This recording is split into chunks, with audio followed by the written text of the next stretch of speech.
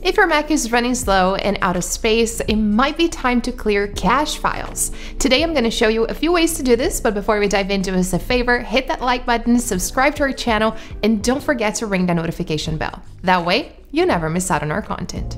Starting off, what are cache files and the main cache types? Basically, cache stores temporary data to help apps and browsers work faster by reusing saved information instead of downloading it again.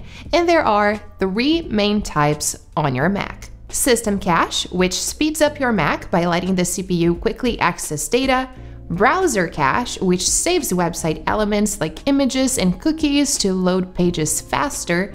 And user cache. This is where apps store data like images and history to improve performance. Now, you might be wondering if it's safe to do this, and the answer is yes. It's usually safe to delete cache files because apps and browsers will recreate them as needed. However, I recommend being careful when clearing system cache. A good tip is to delete individual files but leave the folders they're in untouched. So let's start clearing it up. I'll show you options to delete it manually or automatically. One of the safest ways to remove cache files is by using CleanMyMac, which is an app that removes outdated cache, temporary files, document versions, and more. To get started, grab a free trial using the link in the description and open the app. Then go to Cleanup and click Scan. Here, you can either click Clean to clear all junk found, or click on Review All Junk to check all cache files found. After reviewing everything, select what you want to delete, click Cleanup, and that's it. Now, before I continue, comment down below how many gigabytes of cache you have found with CleanMyMac. Moving on to manually delete system cache files, open Finder, click on Go in the menu bar, select Go to Folder, type /library/cache, and press Return on the keyboard. Here, open the com.apple folders and move the files, not the folders, to the trash. Simply select all files you want to delete and press Command-Delete on your keyboard. Next, clearing cache files in Safari is slightly different from other browsers, but it's easy if you follow these steps for macOS Ventura or later. Open Safari and go to Settings by pressing Command Comma on the keyboard. Click the Advanced tab and check the box for Show Develop menu in menu bar or Show Features for Web Developers in macOS Sonoma and Sequoia.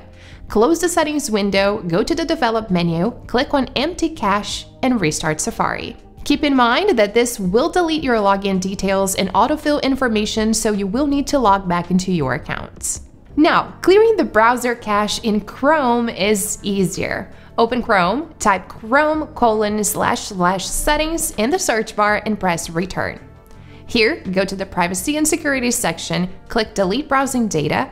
Under Time Range, choose All Time, select Cached Images and Files from the list, and click Delete Data. Additionally, the user cache folder on your Mac can take up a lot of space, so removing these files can also free up space and make your Mac faster. Open Finder, click on Go in the menu bar, select Go to Folder, type ~/library/cache, and press Return on the keyboard. Here, open each folder and remove the files inside. Be careful not to delete the folders themselves. Next, apps can also generate cache files and you can safely delete them.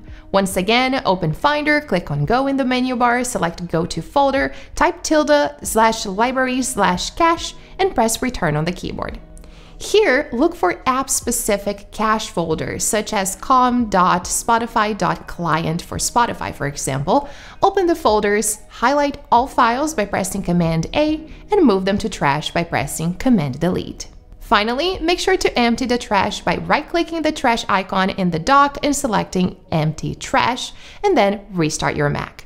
After these steps, it will automatically rebuild the cache files. Now, before I conclude, make sure to watch our video on how to speed up a slow Mac. The link is down below in the description. And there you have it. That's how you can clear cache on your Mac. If you found this video helpful, give it a thumbs up, subscribe to our channel, and don't forget to ring the notification bell. That way, you stay in the loop for all things Mac. Thank you for watching, and we'll see you next time.